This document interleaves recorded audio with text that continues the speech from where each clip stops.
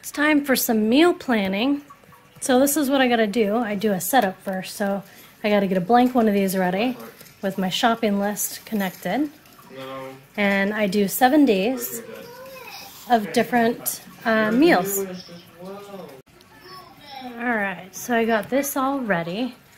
Just got some stickers down here to make it look pretty. This is my meal plan page for my 7 meals. This is my grocery section of my shopping list that's gonna go here. So all the meal plans with the grocery list. And then this is the non-food list down here. So like cat food or anything like that goes in there. And now we just get to meal plan. So unfortunately there's a lot of Terraria noise. They're playing games out there, so it's pretty loud. So I wanted to come back to my bedroom to go over my meal plans and my grocery list with you guys, just to kind of show you what my plans are that I went and did. So as you can see, I've got 7 recipes here, and I don't do them all in order, so it's not like this is like Monday's food, Tuesday, Wednesday, Thursday. I just like to plan 7 days. Sometimes we have leftovers and things like that, so obviously they can't go in order. So I just plan 7 days worth. The grocery list over here is literally all the stuff that is required for these that I don't have. So this doesn't include anything from my outside freezer or anything else, snack-wise, pantry, kitchen, anything that we need to get. That's literally just the stuff from here. And then my non-food list, I'm still in progress. I have to check with the kids to make sure they don't need anything, and that's where all that goes.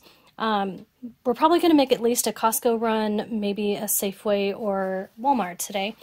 So let me break down what we're having for meals.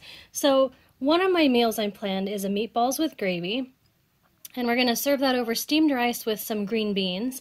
At Costco, they have some really good Swedish meatballs. Oh my gosh, they're going to be amazing with that. Just serving it over rice with some sauce, and then green beans. Now I'm hoping to get the fresh ones because last time I went they only had canned stuff, so I was pretty upset about that.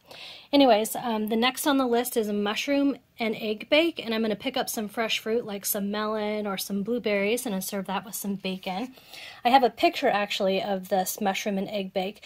These recipes all come from the Grandma's Kitchen stuff. I subscribed to this like 20 years ago or whatever, and I have like the whole collection. So I really like their recipes and I like to try new ones every week. So this is the mushroom and egg bake. It's almost like a, I don't know, like a quiche kind of a thing without a crust. I don't know, it looks really good. The next thing that I planned is Indian grilled chicken with a lentil and feta salad and some rolls. This chicken has to marinate for 12 hours. It's got some flavors that I don't know if my family is really going to be okay with, but we're going to try. It's got cardamom, ginger, cumin, black pepper, cayenne pepper, that kind of thing, garlic, dry mustard, but we're going to try it. It's like a marinade, and then you dump the marinade after the 12 hours, and then you grill it. So we're going to give that a try. So there's the Indian grilled chicken. Same thing can be said with my feta and lentil salad. I don't know how my kids are going to take this, so I might have to, you know, take down the red onions because there's red onions in here, so maybe just not put as many or something. But it looked interesting, so I wanted to give it a try, and I thought it would pair really good with that Indian grilled chicken. So the next thing on my list right here is tangy chicken nuggets with southwestern potatoes and some corn mixed with some thyme. If you guys have never tried thyme and corn, it is amazing. It goes good with thyme and peas. It just makes frozen veggies not taste like frozen veggies. So the only thing about tangy chicken nuggets really is the sauce. It's like an apricot and barbecue. So I don't know if I'm going to do that, but I will definitely do like, it's like crushed crackers on the chicken to make it like really crispy. So I'm going to make crispy tangy chicken nuggets.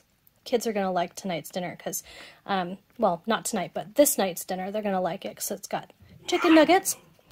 And then I've got this, which is the southwestern potatoes. These are almost like potato skins, but you use the whole potato. It's like potato wedges, fancy. I have made this recipe many times, like used it as an appetizer or a snack, or I've used it as a side dish with meatloaf or something else. It's very, very, very, very good. The next thing I want to give a try is mushroom crostadas, and I'm going to serve that with some asparagus. Now, this recipe actually is a appetizer, but I'm not going to serve it as an appetizer. I'm just going to make like this mixture right here.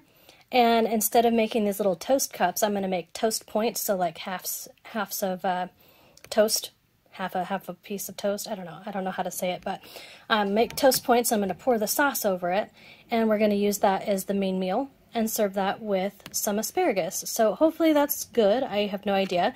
And I think I'm going to sprinkle some Parmesan cheese or something. So that's one of the meals.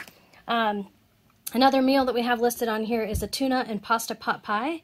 And I am going to bake those rolls separately. These are just like those fridge biscuits. I'm going to make the rolls separately because I have found doing this recipe, or any recipe that tells me to put them in there, the rolls, they tend to get a little bit soggy on the bottom, and I hate soggy bread. So I'm going to make them separate, but there's the tuna and pasta pot pie. And the very last thing on my list for my 7-day meal plans is easy seafood paella with some garlic knots. It's like garlic bread. They're little garlic bread knots.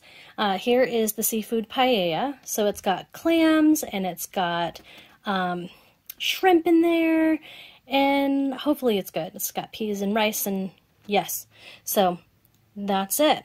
So that is my 7-day meal plans. If you guys want to snag my meal plans, you're more than welcome. If you want the recipes, I would be more than happy to give them to you. My family is quite used to this kind of a thing where it's a lot of stuff we've never eaten before, and they let me do it. So yeah, we're trying pretty much almost all of these are brand new recipes I've never tried. I think the only one is the Southwest potatoes that I've had before. So yeah, cheers to another week. Holy crapoly, my friends. My water heater, we had to turn the water off. No hot water for us for now. My hot water heater, I think, just died. It's leaking like crazy. We went through a bucket in like 5 minutes when the water was on. It's all over my floor in here. It's a disaster, and that sucks. Like, that sucks. OMG, the water. Look at this. My whole freaking garage probably has it. I mean, it's a big old disaster, but that's besides the point. Holy crap, now we have a whole bunch of water. They have to clear out a whole section so we can get into the water heater to get it replaced. This is a nightmare, guys. Well, we were gonna go grocery shopping, and now we're going hot water heater shopping because we don't have hot water right now because it blew up in my garage. Big project, gonna cost a lot of money. Not really happy about it, but I have no choice. So, off we go. Right, homie? Off we go. Oh, what? Off we go to go find a new hot water heater. Oh, yeah. The hunt for the hot water heater has begun. Okay, this is where we're at right now. The homie and the sons, they took out my old water heater. We currently have buckets catching drips that are happening from up top. We found one, didn't we? We found a new one. Oh, found a new water heater? Yeah, we found a new water heater at Lowe's that I think we're gonna get. We just have to find someone who has a truck that can help us out. A little bit worried about the mineral deposits around the inlet. Yeah, I don't know. I don't know if I'm gonna have to end up replacing that. It looks like it's all welded, at least back here. Well, so we might have to get a second opinion or something at either Lowe's or just, you know, maybe ask Courtney or something. Yeah, maybe. But yeah, this is literally where we stand now. We have a couple buckets catching some drippy water, and my water tank, my hot water tank, is gone. It's out in my front yard by the trash bins. Aw, you're just watching it go down. Yeah, I'm just trying to think if there's anything I can do. I don't know. I'm trying to think of anything. Yeah, so I just wanted to kind of touch bases. Most of the water, thankfully, a lot of it went down and didn't get stuck on our stuff, so that's good. Smile, Mr. Homeowner. Yeah. Fun.